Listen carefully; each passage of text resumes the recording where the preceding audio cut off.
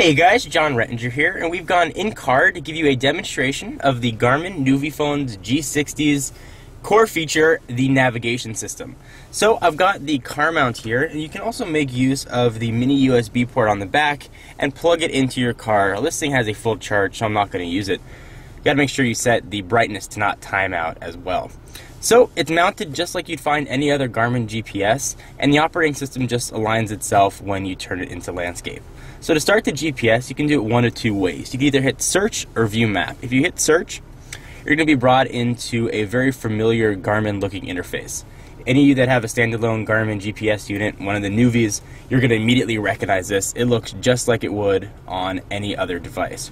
You can search by points of interest, you can set your home, you've access to yellow pages, address, favorites, recently found, upcoming events, movie times, gas prices, contacts if their addresses are stored, your current coordinates, or you can browse maps. So as I mentioned in my previous descriptions of the G60, there are some premium features that are offered with this. When you buy the G60 and you just buy the phone itself, you have access to the navigation functionality. No additional charge. The maps are stored locally on the device, so you don't have to worry about having a data connection. However, things like gas prices and movie times require a premium subscription to AT&T, which as of right now, I believe is about $5. So to show you an example, if you hit movie times, it's going to check for that premium subscription.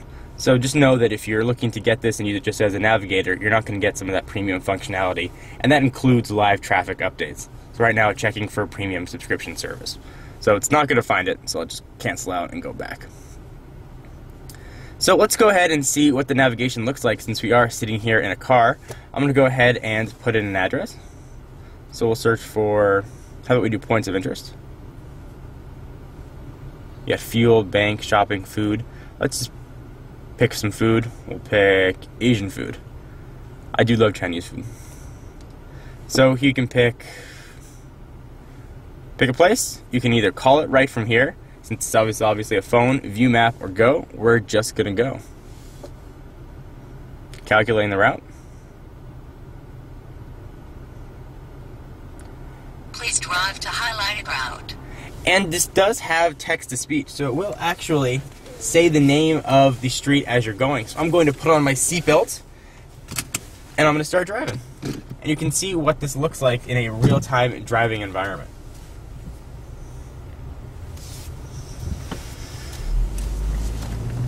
So it's telling me to proceed to Knollcrest Street, so I'm going to proceed to Knollcrest Street quite obviously.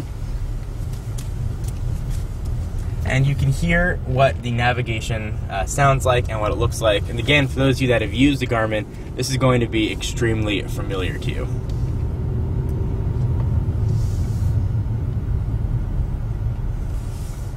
Turn left on Knollcrest. And there you go. And it's just going to keep doing that until you get to where you want to go. There isn't an audio ding that tells you when to turn. You actually have the option to set that if you'd like. I turned it off. I like the lady to not yell at me as much as possible. 1 miles, then turn left on Quail Hill Parkway. So you can see that the navigation system just works as would any other standalone navigation unit. Okay, so we just arrived at the location, and I want to show you some of the menu options that change as you're using the GPS. So I hit the back button, and we go back to the home screen here. Notice that I've got new icons on the bottom. I've got stop and detour. So if you happen to back out of your GPS functionality, you are actually going to get access to some of that same navigation functionality from the home screen of the phone. And certainly the other menu options are still there as well. So this is your navigator, and obviously it's your phone as well. So how does it handle accepting calls when they're coming through as you're doing your navigation?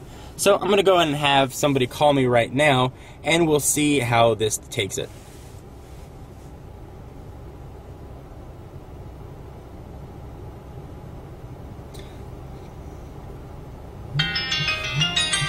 So it interrupts the navigation. You go ahead and hit answer to client. We will answer the call. Hello? Hi. So as you can see, we're making our phone call, and we got the option to hang up or continue the call as we like, and it goes right into speaker, and the navigation continues while you're making your phone call. So you have the option of calling while you are navigating, all via hands-free. And if you have a Bluetooth headset connected, it'll be routed right to the Bluetooth. And then the call will end when the call ends. So from a phone and a navigation standpoint, you're not going to get a better standalone navigator than Garmin. And that same philosophy follows through to the phone. You're not going to get a better phone navigator than you're going to find with Garmin. All the other functionalities, the operating system, the OS, the email, the text messaging, that's another story, and we'll discuss that during the review. But for right now, I want you guys to see how this handled phone calls. Now, if you can also go through and make phone calls while you're in the navigator mode, you can just back out of navigation and go right to your phone here and make phone calls, and then go back to navigation, and it's going to keep the speakerphone functionality on for you. If you have Bluetooth connected, again, you can use that as well. Anyway, guys, this is John Rettinger. For exclusive content, check me out on Twitter, twitter.com/John4Lakers. And to learn more about Techno Buffalo, check out technobuffalo.com. Links to both will be in the sidebar. I'm off to go navigate my way home. See you guys next video. Bye-bye.